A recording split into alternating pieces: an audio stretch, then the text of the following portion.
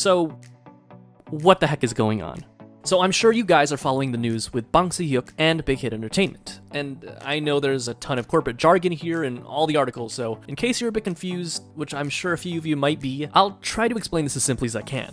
First off, Big Hit Entertainment, well, actually, it's not called Big Hit Entertainment anymore, because as of March 31st, 2021, Bang Si-Hyuk officially rebranded the company to HYBE. Now, for those of you who were fans of the Big Hit name, and I know I was, fear not, because the Big Hit name is now being used exclusively by HYBE's new labels division as Big Hit Music, and with a fancy new logo. Now, here's where it gets interesting. On April 2nd, Big Hit America, which has now been renamed HYBE America, acquired 100% of Ithaca Holdings as well as all of its properties for a reported $1.05 billion.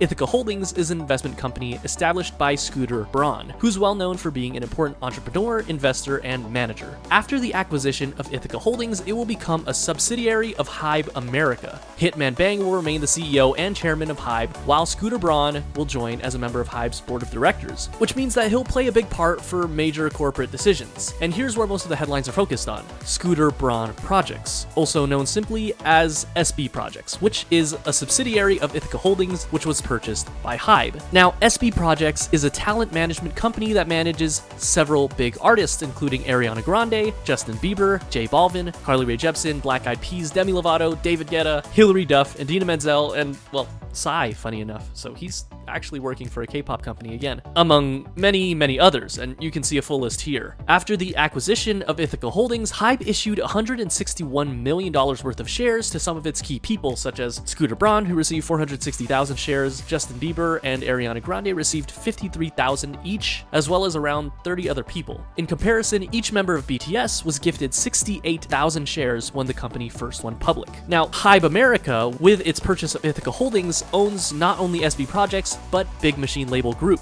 If you're a huge Taylor Swift fan like I am, there's no doubt that you've heard of the beef between the country music label Big Machine Records and Taylor Swift. Long story short, Taylor Swift used to be signed on with Big Machine Records, and due to a deal between Ithaca Holdings and Big Machine Records, Ithaca Holdings acquired rights to 6 of Taylor Swift's studio albums, rather than Taylor Swift herself, which allowed Ithaca to profit from her old songs. And with the recent acquisition of Ithaca, we can assume that HYBE would be profiting from it as well. Big Machine Records currently manages several artists, such as Tim McGraw, Rascal Flatts, Florida Georgia Line, and a ton of others. HYBE is making quite a global music empire, with its other subsidiaries under HYBE labels including Source Music, Pledis Entertainment, B-Lift Labs, KOZ Entertainment, and of course, Big Hit Music.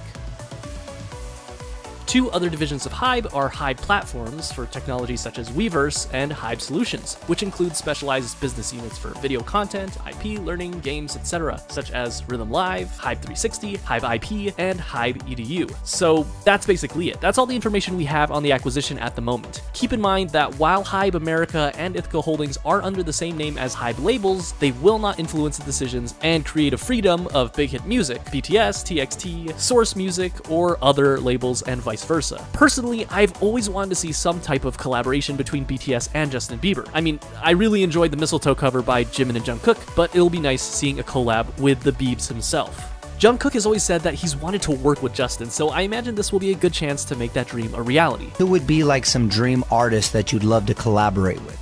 Justin Bieber. Now, what are your thoughts about the acquisition? What are you most excited to see in the near future from HYBE and its new subsidiaries? I really want to see your answers, so leave a comment below. Don't forget to leave a like and subscribe, and as always, thanks for watching.